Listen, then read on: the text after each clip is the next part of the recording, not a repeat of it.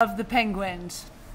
So we're going to help the penguins form a bridge for the monkey. Oh wow, we did that long ago with crocodiles. Here, the penguins with glasses are closer than those with the bow tie. So you can see we're going to be using glasses and bow ties to figure out stuff. So let's see what we have. For P in penguins, say P has glasses. If P has glasses, step 15. Say P has bow tie. If P has bow tie, step 20. The penguins created a bridge. Now the monkey can get the banana. Because see, the bow ties are going to need to go 20.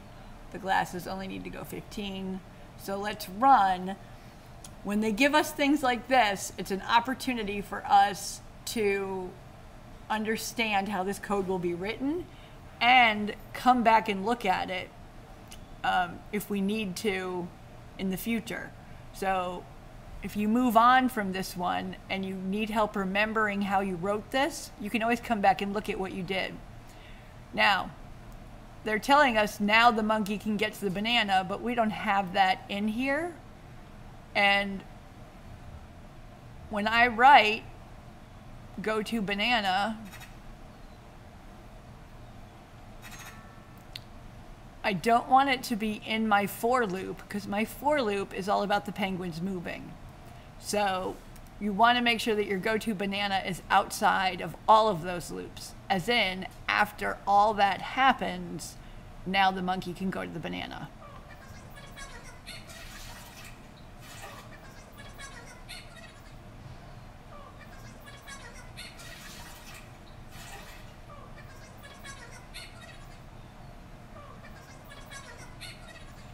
Now, if we get to the end of this and only earn 2 stars, it'll be because we have these lines that say P has bow tie, P has glasses, and taking those out will get us 3 stars. So you can see when they do that, they put the say in there to sort of help illustrate for us how the program is working, but you can always take them out because they're unnecessary.